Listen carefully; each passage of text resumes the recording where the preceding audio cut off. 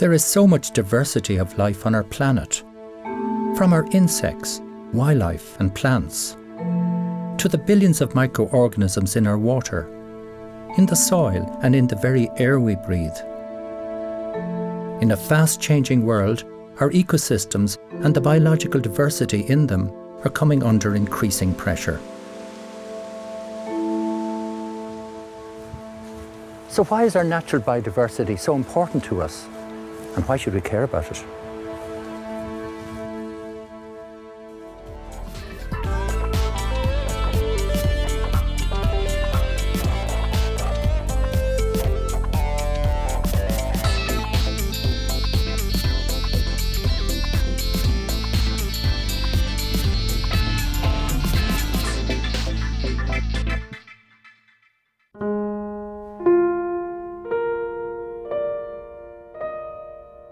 Biodiversity is not separate from us.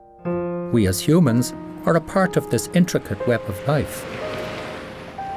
As naturalist John Muir said, when one tugs at a single thing in nature, he finds it attached to the rest of the world. So Jane, what do we mean by biodiversity? Well, biodiversity is a term that encompasses all the diversity of life on Earth. We're talking about variation and diversity within a species, so the genetic variation that causes each individual to be different, but the variation between species as well, so all the different species of plants and animal and microorganisms that we have, as well as the variation or the diversity of different habitats. Biodiversity, it's absolutely vital to us because it provides the food we eat. It provides a lot of the services we need, like clean water, clean air. It provides us wood that we use for our houses. It provides fibre that we have for our clothes. It's everything.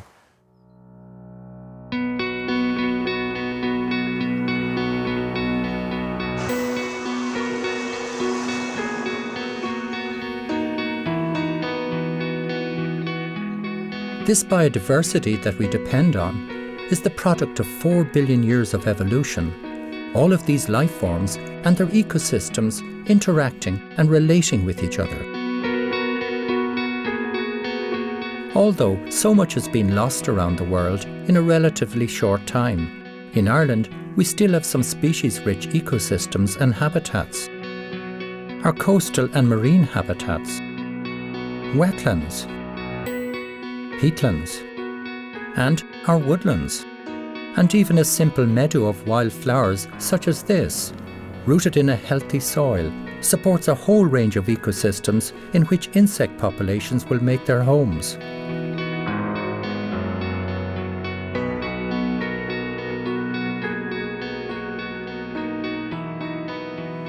We've over 12,000 species of insects in Ireland.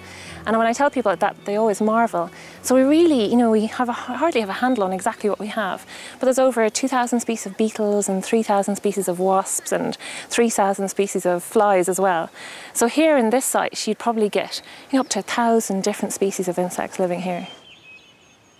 So with all of these species we've got in Ireland, what are the benefits that we as humans can get from them? Insects provide a huge number of ecosystem services, is what they're called. Pollination being the big ones. Another thing is nutrient recycling. And another is pest control. So these are free services that insects provide for us here. Bees are the main pollinators. You also get moths pollinating and beetles. Anything that go and feed on pollen on flower heads can be pollinators. But the most effective pollinators are bees. Things like apples and strawberries and potatoes are all pollinated by bees. And are there certain sorts of flowers that they like more than others? There are, but really its variety is the important thing. So looking around here and seeing there's a huge variety of plants and flowers, and that's the best thing for insect diversity. So what are the main pressures on biodiversity, and especially on insects? One of the main pressures is intensive agriculture. Pesticides will wipe out the insects completely, and the same, herbicides have a huge impact as well. Well, in an intense farm, a farmer will be ploughing a field, reseeding with one species of grass, but then that's just a monoculture and you'll get very little insect diversity there, as opposed to something like this that's never been reseeded, never been fertilised, and has got hundreds of different types of plants in it. That's a much more valuable habitat for insects.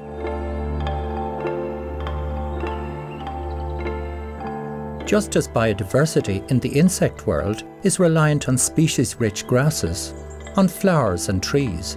These in turn are dependent on healthy soil biodiversity, a whole hidden world that exists beneath our feet. So what sort of species would exist in this soil?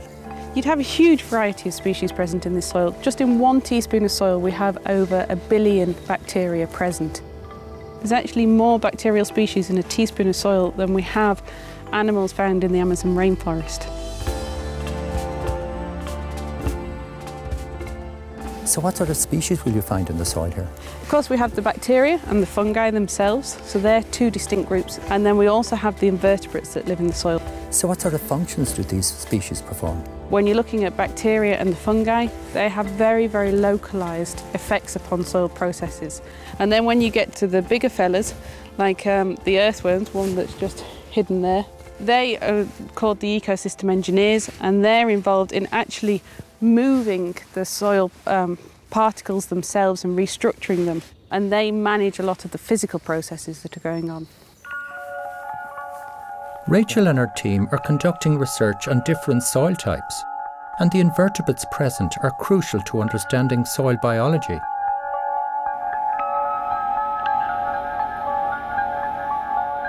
The soil is a whole sort of ecosystem in its own right, and there are huge communities, as we would have in the normal human population, that interact with each other, that feed upon each other, predate upon each other, that work in symbiosis with each other. What they do is they provide the flow of chemicals through the soil. They also provide, develop the physical structures within the soil to aeration and drainage. They provide nutrients to the plants that grow above ground, and they also help contribute to cleaning water that passes through the soil before it hits the river networks.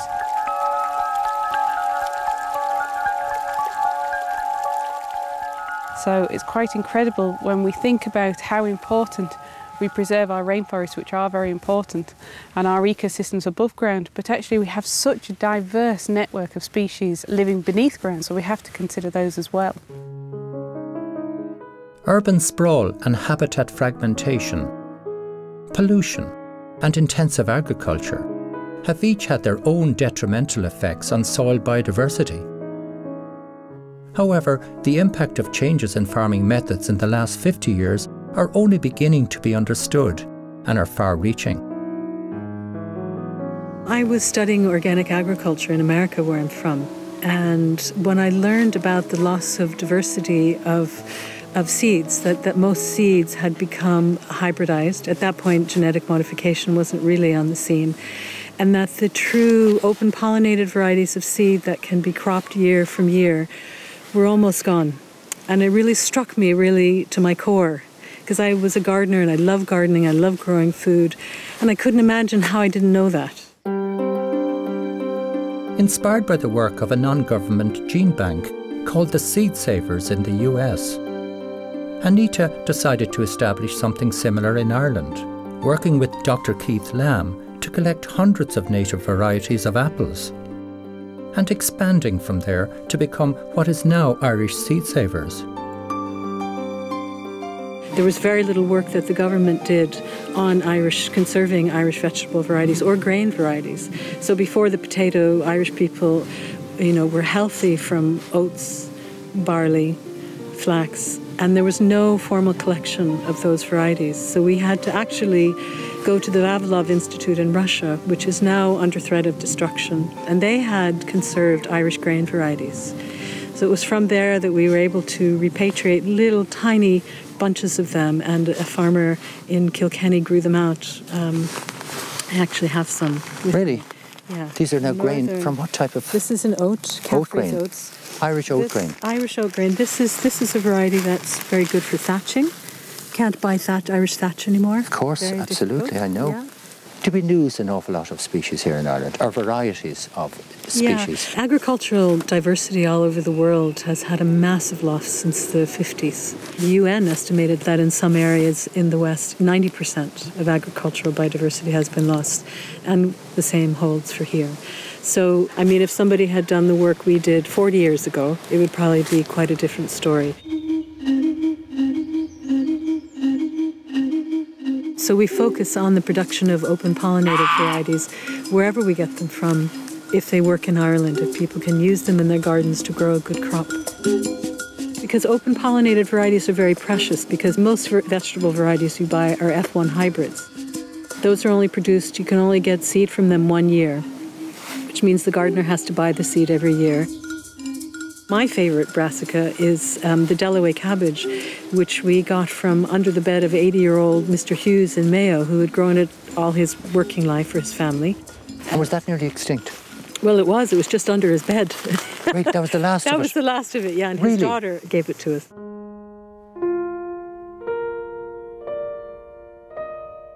Anita's story reminds us that so much has happened in the last 50 years to transform the way we live. And these changes have also had a dramatic impact on our biodiversity. We have lost a lot, there's no doubt about that, over the last sort of 30, 40 years, particularly as we intensified everything we did since the 1950s and 60s. All of the loss of biodiversity has been driven by human activities. So intensification of agriculture, building of houses, draining of wetlands, introduction of invasive species, pollution, unsustainable exploitation of natural resources. All these kind of things are causing loss of species and loss of habitats. So what about our forests and native woodlands? Well, of course, we have very little left because they were cut down here. You know, what's going on in a lot of the tropical rainforest areas where we're really concerned about the forest disappearing, that happened here already. So the little scraps that we have left, and I'm afraid that's really all we have, they're very important in an Irish context because we only have 1 or 2% of the country with semi-natural woodland, as we call it. It's all affected by our activities in some way or another. And then in the longer term, climate change is something that we're concerned about. We already see it affecting some species, and we know that that is going to be a problem over the next 50 to 100 years. We're seeing species moving northwards within the country, species in mountain specialists becoming extinct in Ireland, and then other species coming in from Europe and starting to establish along the south coast of Ireland, and that's all in relation to the change in temperatures. That's fine, species moving northwards, but the problem is that the habitat needs to be there for them as well. So the worry is that we don't have a good network of sites like this, where insects can hop and move from one to the other.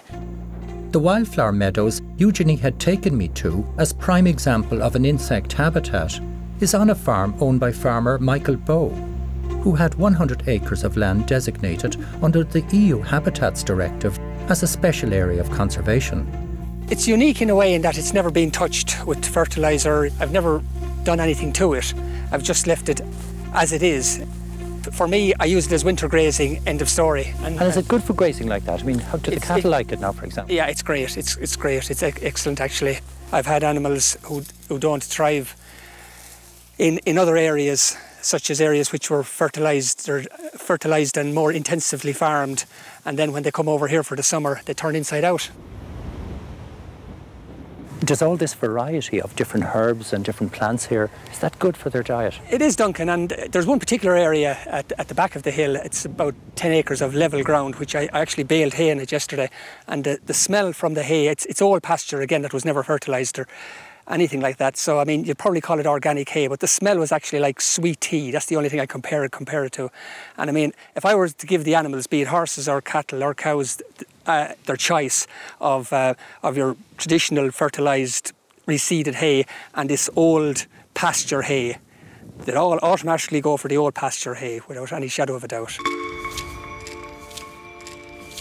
With so much pressure on our natural biodiversity, the rare sight of wildflower meadows and small patches of native woodland dotted around the country is a reminder that our few remaining habitats are precious. Amongst these are ancient wooded pathways on ridges of land known as eskers, remnants of the last ice age. If you think about like kind of a big ice sheet over us, and as that kind of was retreating back, you had these tunnels of almost like rivers underneath the ice flowing, and as the meltwater started to move back, it was leaving these kind of layers of sand and gravel and cobbles like a river bed, but kind of upside down and underneath the ice sheet, where you can kind of see that there's evidence of how it's a water lane deposit, like with lovely little waves. I see the waves. Sand. Really, yeah. So yeah. That's from the ice as it moved over, and the water trickling underneath. Of the water. And then because it's up in a ridge, it wouldn't be managed so much. So you have farms on either side of the ridges, and the ridges themselves are kind of less intensively managed. Because they're less accessible, really. Yeah, so they've survived. Yeah. So now, Duncan, and if you think about what we were talking about, the geology with the fine sand, here's an example of where an animal has actually exploited the geology to make its home, because you have the sets of the badger dug right into the really, really kind of fine Three of them sand. here. 3 of them here. And they're running out of the set here and back up into the woodland, crossing this agricultural field.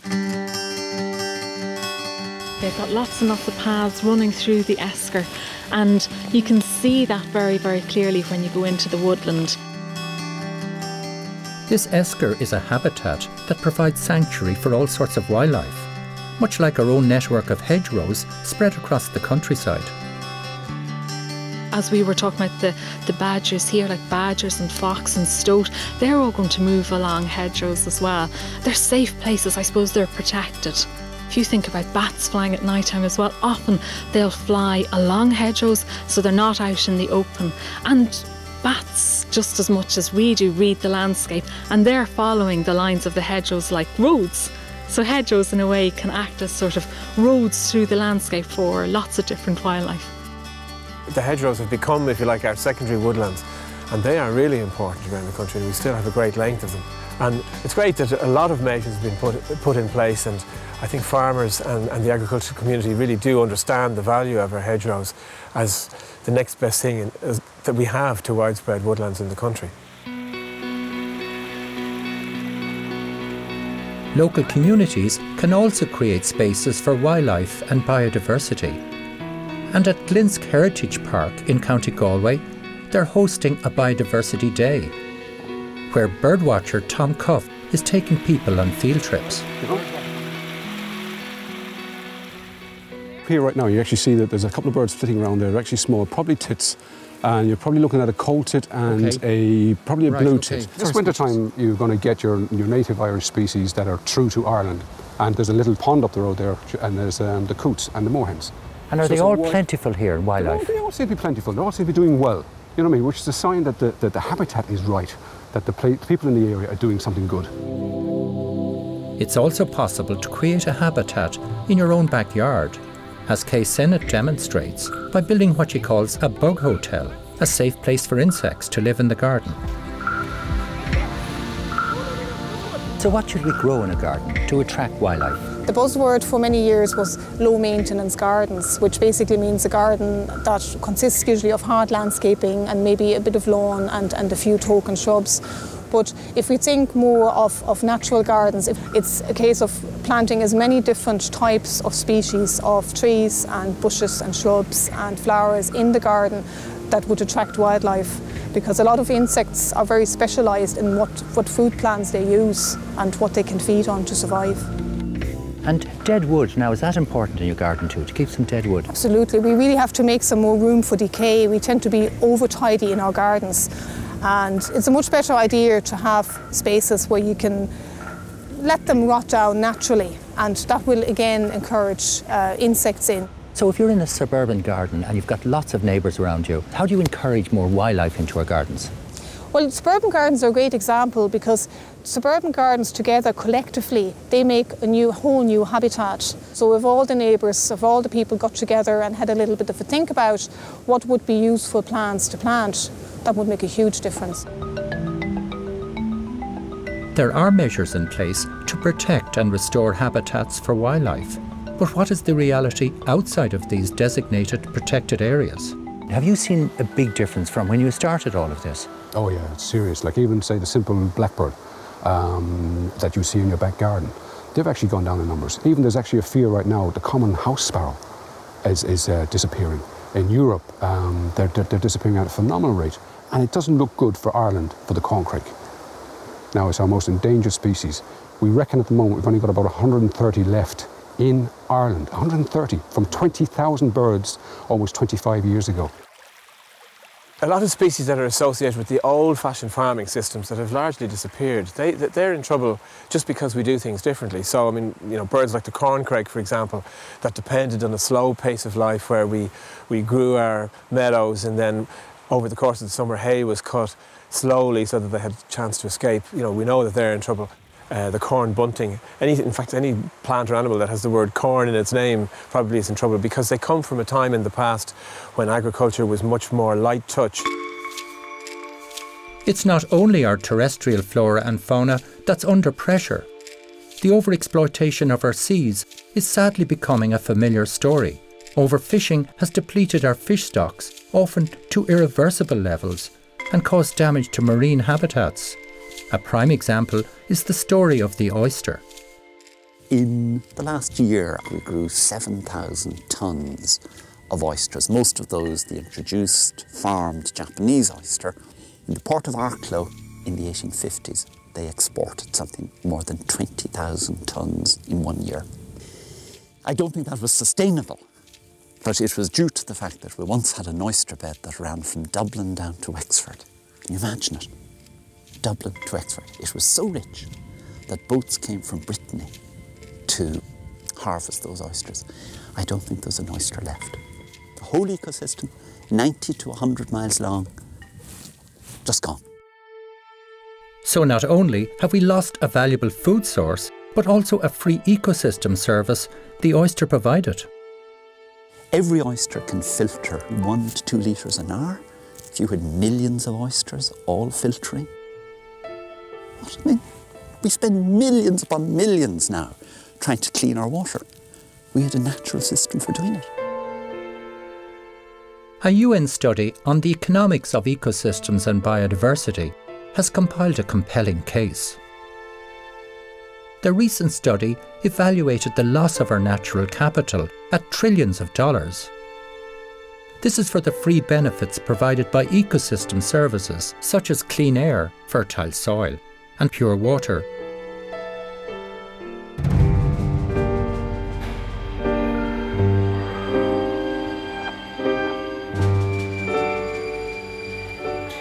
Keeping track of what we're losing and what we've already lost is a huge task.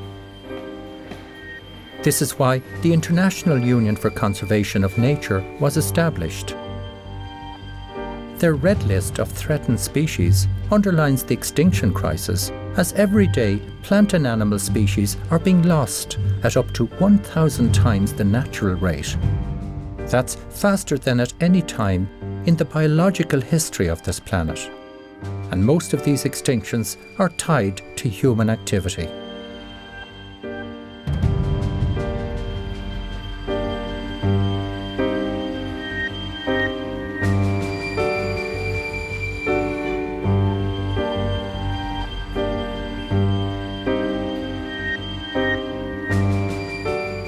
The danger is that this is likely to be a glimpse of the future for many of our species.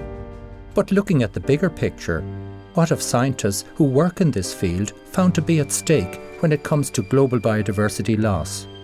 It's been equated with the rate of species loss that occurred during the last big mass extinction, which is when the dinosaurs went extinct. So we are losing species at a rapid rate.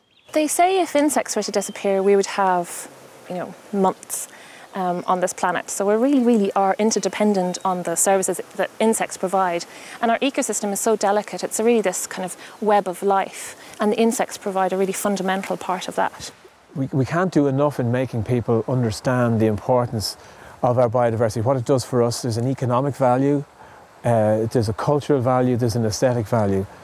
And we have an obligation to pass this on to future generations.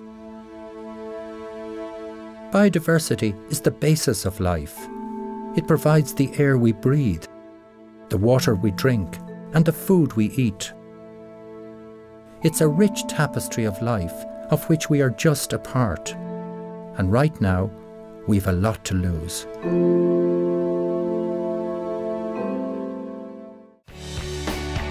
In our next episode of EcoEye, we'll see why communities like Clonakilty and Aughrim in County Wicklow are taking their first step towards reinventing their future. We'll investigate the quality of the air we breathe and explore one of Ireland's natural frontiers.